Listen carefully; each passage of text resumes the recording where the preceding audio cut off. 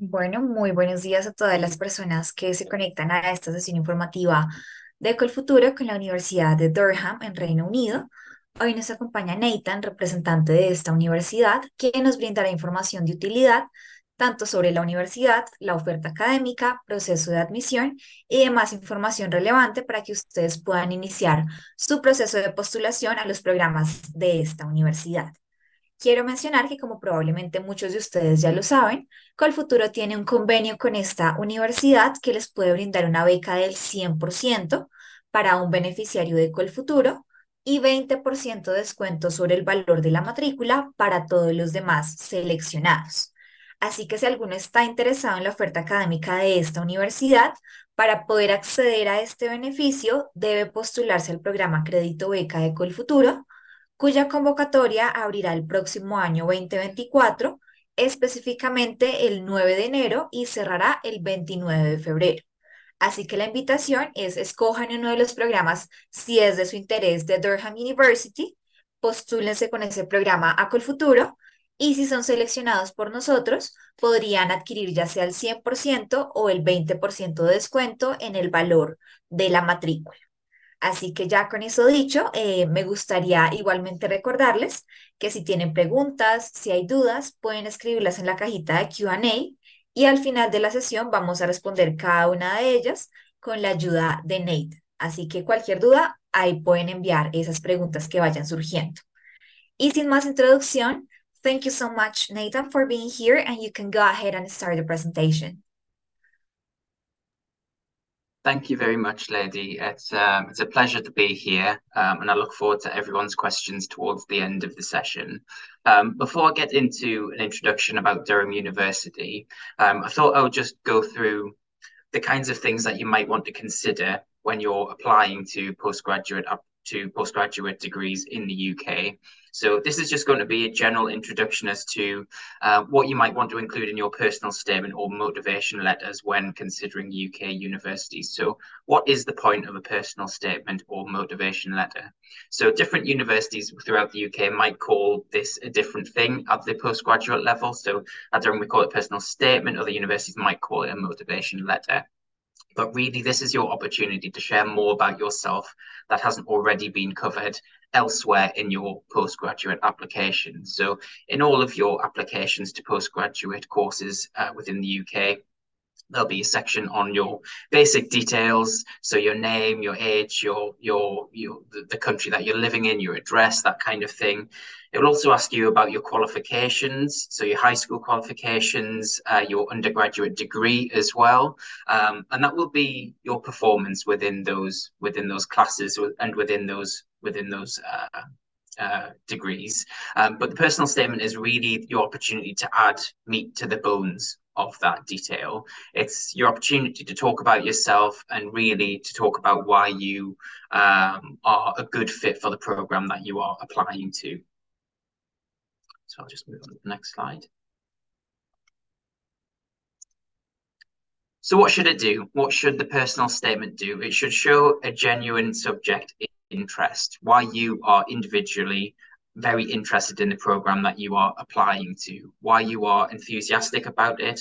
It should demonstrate a good fit between you and that course, and it should display your potential within that course as well. So it should show a core knowledge and technical fluency. So particularly if you have done an undergraduate program in the same subject, and then you are applying to a postgraduate program in that same subject, you should have a good core knowledge of that subject by that point. So that's your opportunity to talk about what you might have covered within your undergraduate program and how you expect that to develop within that postgraduate program in the UK.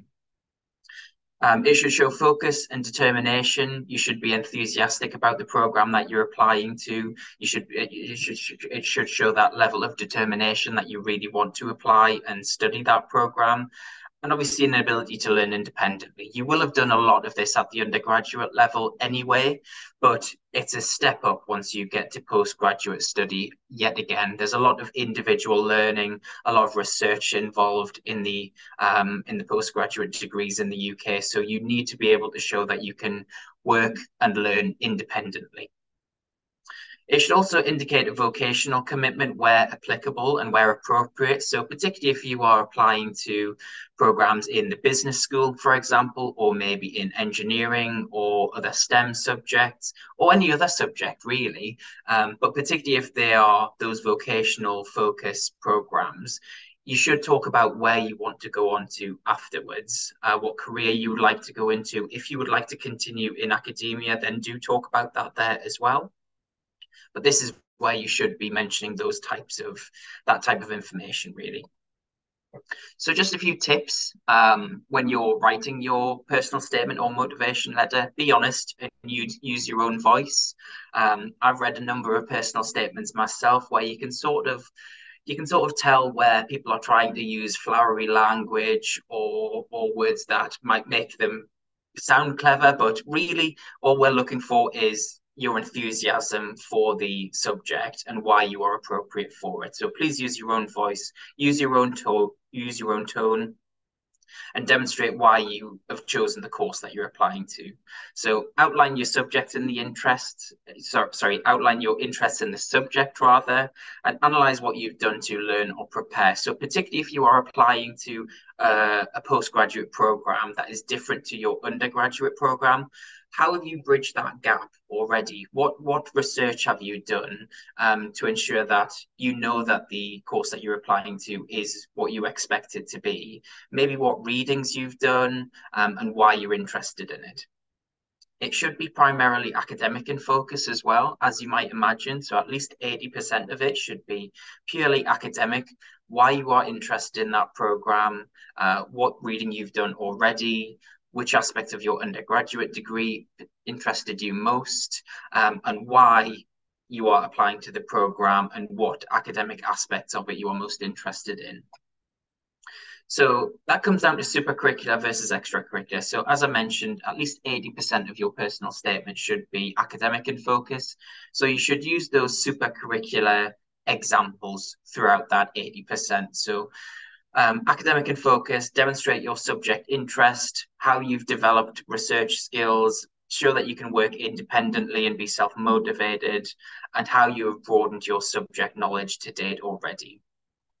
And then extracurricular activities can be the things that you've done outside of the classroom, the lecture theatre, the tutorial room, outside of your university experience, maybe even, or the extracurricular activities that you have engaged in at the undergraduate bachelor's level. So you can talk about your hobbies, your sports, your interests, if you play an interest, non-academic achievements, volunteering that you might have done, work experience as well is something that is worth mentioning, and traveling. So you can talk about that within your personal statement. But do remember that all activities should in some way relate back to the subject that you're applying to. So that was just a very quick overview of some things to consider when you are applying to the UK and things that you can include in your personal statement or motivation letter. So I'm going to move on to an introduction to Durham University. So this is where I will talk exclusively about Durham University. If anyone has any questions throughout, please do feel free to put them in the chat and I'll be able to get to them at the end. But just to give an overview of Durham University, we were established in 1832, making us England's third oldest university after Oxford and Cambridge, which it's very likely that you've heard of as well. So we were the next university to be established in England after Oxford and Cambridge had existed for over 1,000 years. We're not as old as some of the Scottish universities, but in England we do hold that third place in terms of age. Much of our site is part of a UNESCO World Heritage Site. So the cathedral that you can see on the screen here is part of the UNESCO World Heritage Site. It's not strictly part of the university, but back in 1832, the university was established by the Bishop of Durham at the time, Bishop Van Mildert. And this is the cathedral that was part of the bishop's responsibilities, but he also lived in the castle, which is directly opposite the cathedral, which you can just see behind me here as well. The castle was gifted to the university by Bishop Van Mildert, and it is now part of the university. It's one of our 17 colleges of residence. So in a similar way to Oxford and Cambridge, Durham is a collegiate university. And I'll get onto what that means in a few minutes' time. But essentially, it means that you are part of both an academic department within the university. So that might be physics, engineering, mathematics, but then you will also be a member of one of our 17 colleges. So St. Mary's College, for example, University College, St. Chad's, and that will be where you live potentially within your year at the university if you do postgraduate degree. We have just over 20,000 students at the university. Around 2/3 are undergraduate and around 1/3 are postgraduate students. And at the start of this year, actually, we were ranked the 26th most international university in the world. So Durham really is an international university with a global outlook. And over 1/3 of our students are from outside of the United Kingdom. And we have over 120 nationalities represented within our student body. So it really is a diverse community of students. Much of our staff body is international as well. And part of that 26th most international university ranking came as part of that international student makeup, but also our international makeup of staff as well. The university is currently engaged in over £700 million investment into the university site as well. We're 5 years into that investment. So if you were to decide to come to Durham, you really would see the fruits of that investment. For example, we anticipate opening a brand new Faculty of Business building within the next 18 months or so. In the last 2 years, we've opened up a brand new £80 million Department of Computer Science and Department of Mathematical Sciences. So a lot of money has been spent on different departments, but we've also opened up 2 brand new residential colleges as well. So if you wanted to live in a brand new college with ensuite facilities, then you could do that. But at the same time, we have a over 1,000-year-old castle that you could live in if you want that quintessentially British university experience as well. We're around 15 minutes away from Newcastle University, which is another Russell Group university that you might have heard of. Up until 1963, Newcastle University and Durham University were both Durham University. In 1963, Newcastle split away from Durham, but we have very close links to the university still and work in partnership with them across many academic disciplines. So you might not have recognized the outside of Durham Cathedral, but I can guarantee you've seen the inside of it. So the Harry Potter films had scenes filmed there. So all of the scenes that you can see on the screen here were filmed in Durham Cathedral. And slightly more recently than that, the Avengers Endgame had a few scenes filmed there too. So occasionally the Northeast and Durham does play host to international Hollywood films as well. So it is an exciting place to live. So our location in terms of where we sit within the British Isles, we're part of the northeast of England. I'll just move the tile out the way. We are the purple pin on the map here. The white pin at the top is Edinburgh. We're around 90 minutes south of Edinburgh by train. And then the white pin at the bottom of the map there is London. We're about 2.5 to 3 hours north of London on the train. But the northeast of England is a very pretty part of the country. Lots of golden sand beaches, rolling green countryside. There's over 70 castles in the northeast of England, probably because of the history between England and Scotland over the years. So it's quite a fortified area of the country, but lots of history, lots of castles, and lots of beautiful green countryside and scenery as well. So it really is a lovely place to live as a student for 1 to 2 to 3 years. So talking about scholarships generally, but Colfuturo specifically. So Durham does have an agreement with Colfuturo. So one 100% scholarship is awarded to a Colfuturo beneficiary each year as part of a taught postgraduate program. The other successful Colfuturo students receive a 20% discount on their tuition fee for the duration of their program. And you can apply, so in terms of applying for the scholarship, once you've applied through Colfuturo, you would then apply to Durham University. There's no additional application for that 100% scholarship. So we consider all students that have already applied through Col Futuro and then applied to Durham. So that will be considered as part of your wider application to the university.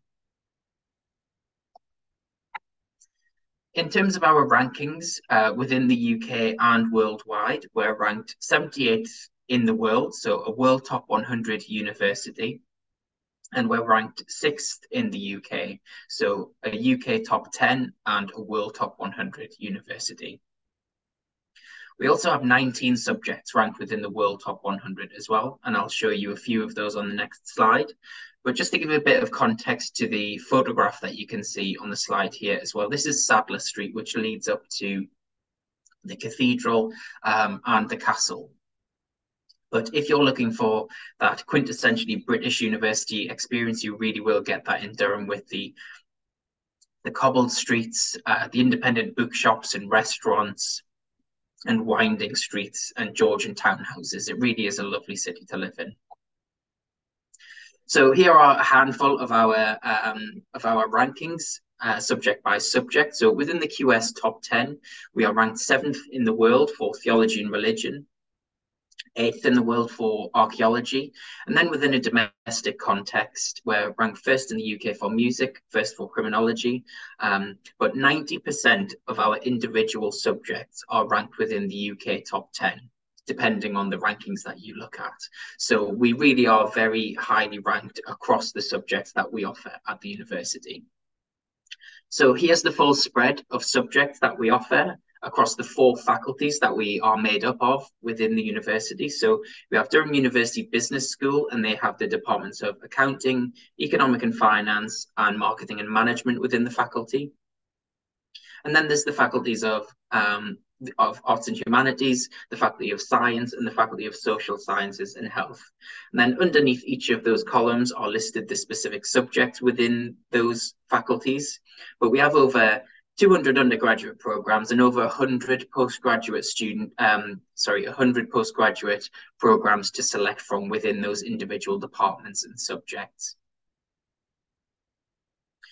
So moving on to the collegiate experience at the university. Durham is a collegiate university, so all students become a member of one of our 17 colleges of residence at the university, but it forms part of your social experience while you are at Durham.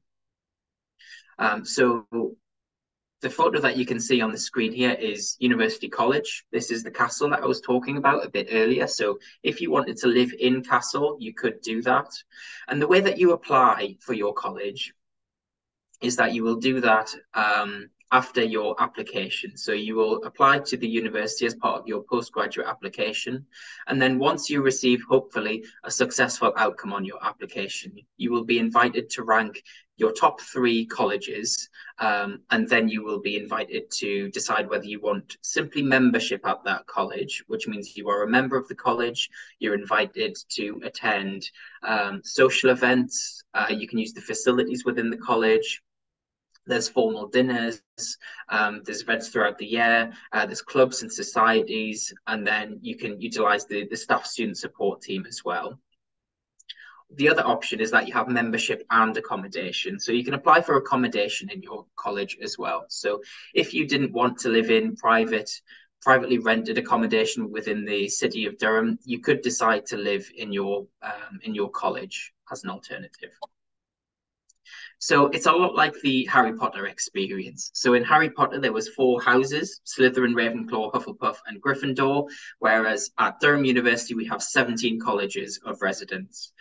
So although every student is part of Durham University, they are then part of a specific college within the university in similar ways to Harry Potter, where they are all members of Hogwarts, but they are then within their house.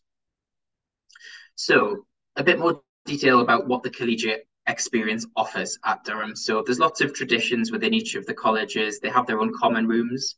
So there's a junior common room for undergraduate bachelor's students.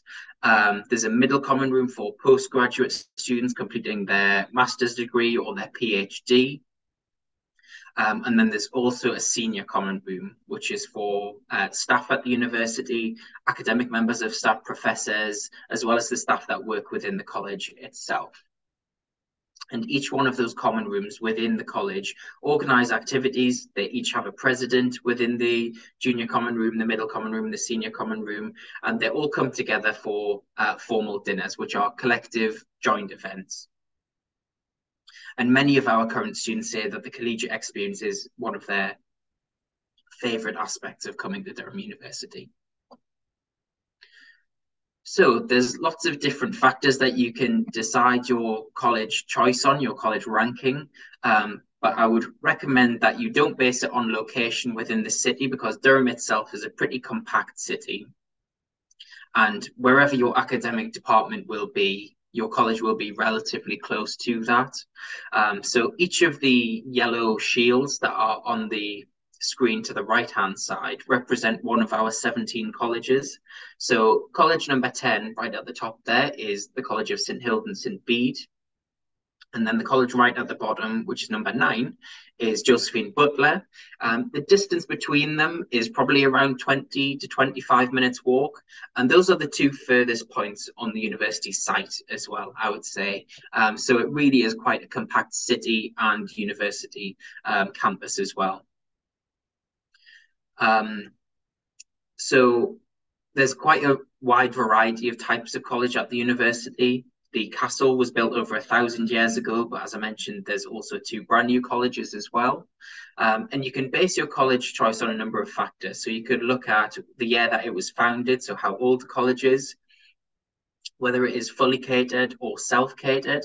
So if you want to have 3 meals a day, 7 days a week during term time, that is something that you can consider as part of your college choices. If you want to live in a self-catered college, then you can cut out most of the colleges straight away, because most of our colleges are fully catered.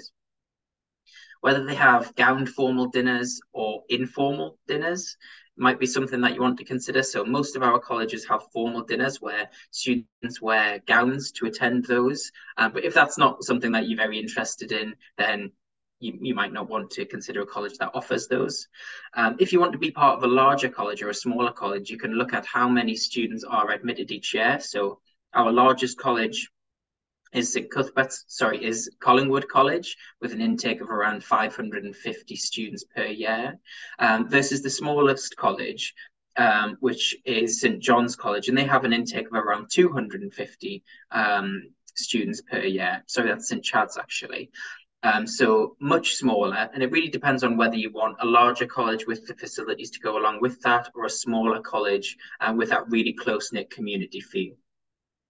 We also have one postgraduate only college as well, which is Eustonov College. So if you know that you want to be around purely other postgraduate students within your college community, then I would recommend that you put Eustonov at the top of your list. So moving on to sport at the university, Durham is ranked the #1 university for sport, and has been since 2013. So again, if that's something else that you're interested in while completing your postgraduate degree, then Durham's a really good place to consider. We have over 700 sports teams, and we've invested over £32 million into our university sports facilities. So on the photograph here, you can see some of the facilities that we have. This year, we are also ranked Sports University of the Year, so we're very proud of that too. And then towards the end of each year, after undergraduate examinations and while postgraduate students are completing their thesis or dissertation, there's lots of events within summertime. So we have a rowing regatta at the end of each year. Each of the colleges have their own college day, which is like a mini festival. So it's a nice way to start to wind down towards the end of the year. And then theatre and music. We have 27 theatre companies at the university, and over 90 student productions are put on each year as well. We're ranked #1 in the UK for music. That's our academic music program. But even if you do not do a postgraduate program in music, there's over 84 music societies that every student across the university can take part in. And they put on over 80 concerts a year, many of which take place within the cathedral cathedral, which apparently has fantastic acoustics. We're also an all Steinway school, so every college at the university has at least one Steinway piano. So if you play piano, they're fantastic pianos that are accessible to all of our students. We're the largest all Steinway school in the UK, and we have 61 individual pianos that are made by Steinway at the university. And then clubs and societies at a university level. So within each of the colleges, there's around 40 to 50 clubs and societies that are open to only members of that college. But then at a university level, we have over 200 clubs and societies that are open to everyone, regardless of their college affiliation or degree program. And we have an over 85% participation rate within our clubs and societies. The national average is around 55%, so we're a good 30% above that. But they can be based on a number of different factors. They could just be about shared interests, or they could be academic in focus. They could be faith-based. They could be about fundraising or charity or community outreach. Like I said, they could be just about shared interests. So, for example, we have an instant noodle society. We have a bubble tea society. There's a free fall society even. And then volunteering and outreach, we have a dedicated Durham University student volunteering and outreach program and organisation. And this is completely student-led community projects. We have over 50 of them that you can choose from each year. And each year, our students volunteer over 40,000 hours of time. So it's something that we're very, very proud of at the university. And in 2020, Durham University received the Queen's Award for Voluntary Service, which is the highest award given to community volunteering in the UK. And it's also very good for your resume or CV to go with examples of that when you want to apply for jobs after you graduate. So this is Helena, one of our current students at the university, and she says, whatever your interests, you will find it at Durham. So student support at the university can be split broadly into college support and university support. So we run an induction week at the start of each year that is for both undergraduate and postgraduate international students. And then we run a full welcome week, which is for undergraduate and postgraduate students as well. There's a dedicated student support team within each college. You'll receive a mentor. Our undergraduate students receive a parent, but you might receive a fellow, a mentor within your college for your postgraduate degree. And then at the university level, we have a counselling service. You'll receive an academic tutor within your department, within your academic department. We also have a chaplaincy service and a disability support service as well. And then in terms of careers after graduation, we have a dedicated career service open to all students from the day that you arrive at the university to beyond graduation. We're ranked 54th globally for employer reputation. So within the world top 100 universities for employer reputation. So international employers really do understand the value of a Durham degree, and it stands you in good stead on your CV and in interviews, and because of the student experience that you have at the university, in addition to the excellent teaching that we offer. We're ranked 10th in the UK for graduate prospects, and we have a dedicated Durham International Student Employability Programme as well. So if you didn't want to remain in the UK after you graduate, our career service can help you with applying to those opportunities outside of the UK as well. But more generally, the career service can help you with things like applying to graduate schemes, to further scholarships if that's what you're looking for. They can sit down with you and just go through mock interview questions, or they could really refine your CV or resume a bit more, or they could just talk to you about what kind of career you would like to go into if you're not 100% sure. So that is it from me. So I will leave it there, but that's just a general overview of the university. But if anyone does have any questions, or if they would like to book an appointment with me, please do feel free to. You can scan the QR code there, or you can email me. I'll just leave it there. Thank you. Thanks, Nathan, for all the information. So I encourage all the participants to send the questions that you have regarding the university, or maybe if you have questions regarding other topics, you can send your questions in the Q&A box. We have the first one from Mauricio, and the question is, can you give us an estimate of the living costs on Durham? That's a really good question, and thank you for asking that, Mauricio. So the northeast of England, which is where Durham is in the country, is the most affordable part of the UK. So that's a good thing to keep in mind. In terms of living costs, I would say around 10,000 US dollars would cover living costs. So it's just to give a range. I believe that college accommodation fees will be around £8,000 next year. It depends upon the type of college accommodation that you apply for. So if you are in a college with an ensuite bedroom, that will cost more than shared bathroom facilities, for example. But in terms of living expenses, I would say it's an affordable part of the country, but 10,000 US dollars should get you through the full academic year, and that could even include flights home as well. Okay, good. Thank you. Then we're gonna go with Santiago, and he's asking, how do you select the beneficiary of the 100% tuition fee waiver? Academic merits, work experience, or others? Like, what is the criteria to choose this beneficiary of the 100%? Absolutely. So again, fantastic question. Thank you. And it is a holistic process, Santiago. So we have a committee that is made up of staff from the international office, for example. We also have academic members of staff as well.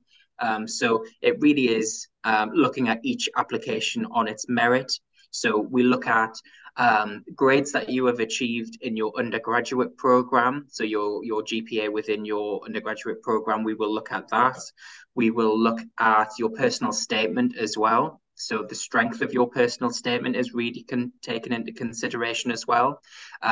What you would like to use your degree for, what kind of career you would like to go into, how you see yourself benefiting from that scholarship as well. So if you're able to talk about why you want to do the degree at Durham and how you see it benefiting your home country once if and when you return, then that's a good thing that we like to see. But it really is looking at applications on the whole and the strength of the application to the university as well. So my best advice is just make your application to the university as strong as it possibly can be, because we will look at that favorably when we're looking at the beneficiary of the 100% tuition waiver as well. Good. Thanks. Then we have a frequent question from social media, and it's about the work experience in UK in general. So, Yeah. can you tell us about that? Like how easy or how difficult is to get a job once they finish the master's or the PhD program? Yeah, absolutely. So there's a number of different things to consider. So each university in the UK will have different employability prospects as well. So as I mentioned a little bit earlier, Durham is ranked 54th in the world for employability prospects. So simply by virtue of coming to Durham University, you stand a very good chance because of the reputation we have worldwide. So that's one thing that you really do need to research when deciding which university that you're going to go to in the UK and which program you're going to go to. So even within a university, each program will have different employability prospects and pathways as well. So think about that too when you're applying to your postgraduate programs.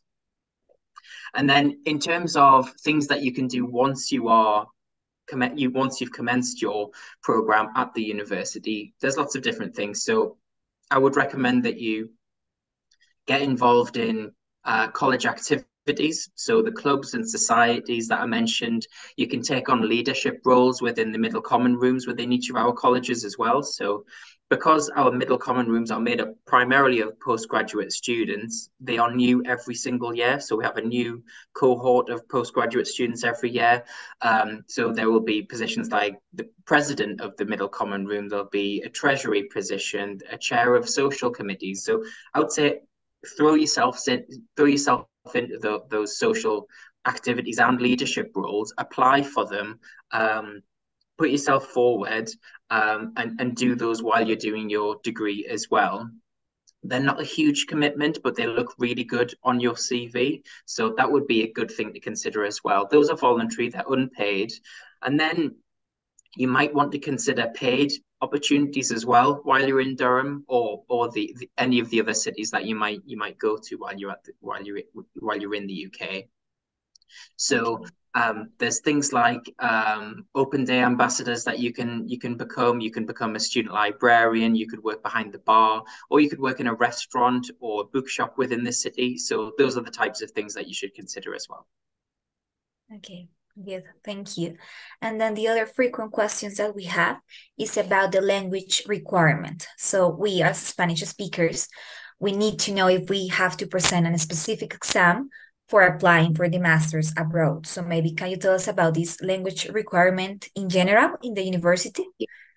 Absolutely. So it's tricky to put a specific grade on the English language requirements because we accept different providers, but then within each of the programs, there's often different English language requirements as well. So my best advice would be once you know which program that you're interested in, if you type in Durham University English language requirements, we have a full table which breaks down all of the providers that we accept and the ones that we don't accept, and the specific requirements that we would have within those. The most common that we see is IELTS, and I would recommend that you look into IELTS as well. Yeah.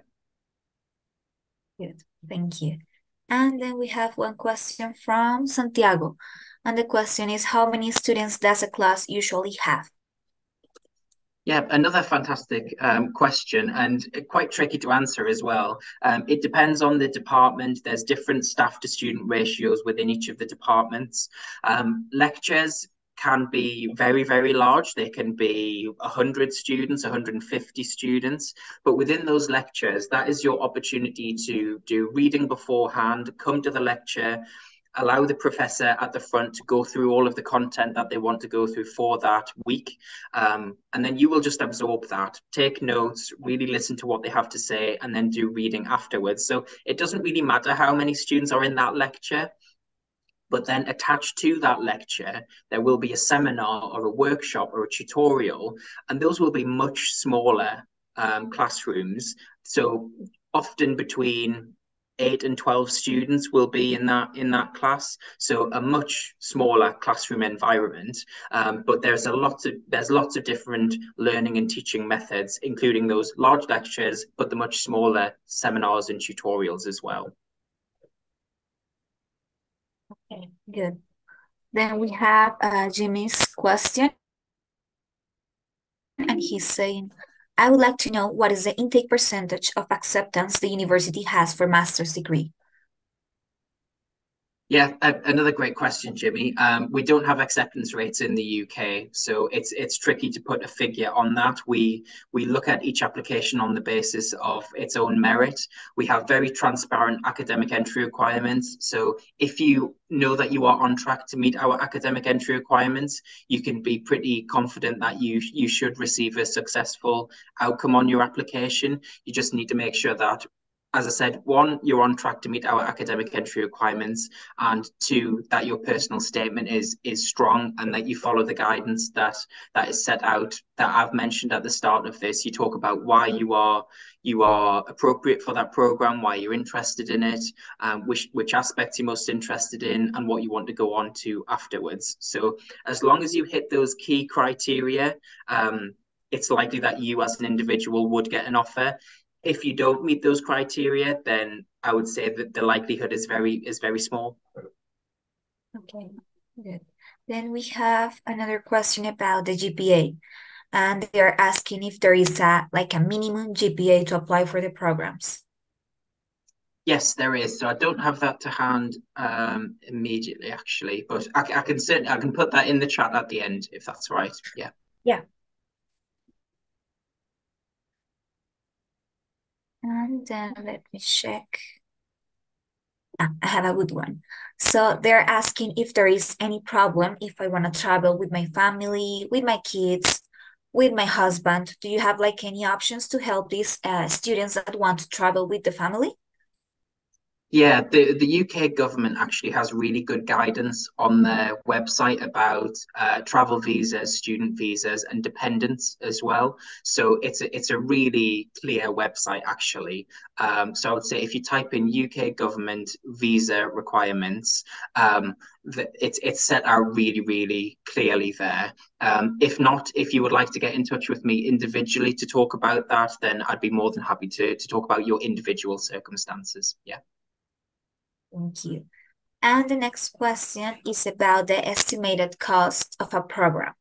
So we know that they are different, but maybe an estimated cost would be like, can you give us that information? Yeah, absolutely. So our programs range from £21,000 up to £33,000. So that's quite a quite a wide range, I understand.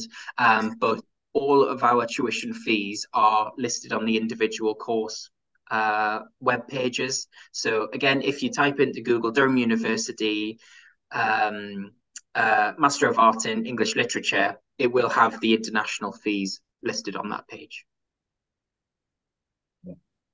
We're going to conclude this questions and answer section with the last question from social media, and it's like a piece of advice. Like, what would be the 5 or 4 tips that you can give students to have a successful admission process?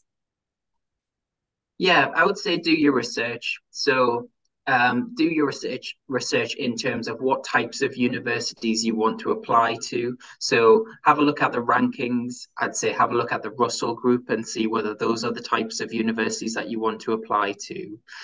Really look at the academic entry criteria for each university, because in the UK, if you are on track to meeting the international academic entry criteria, you stand a very good chance of getting an offer from those universities. So just make sure that you are on track to fulfilling what the universities actually look for.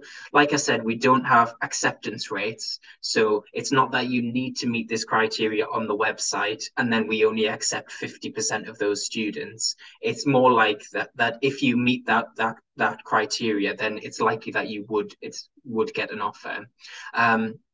Go onto the websites, look at the personalities of the universities and see whether you are a good fit for that university town as well, because you will be living there, you will be doing that degree in that city. But first and foremost, you need to know that you are going to enjoy living in Durham or Manchester or London.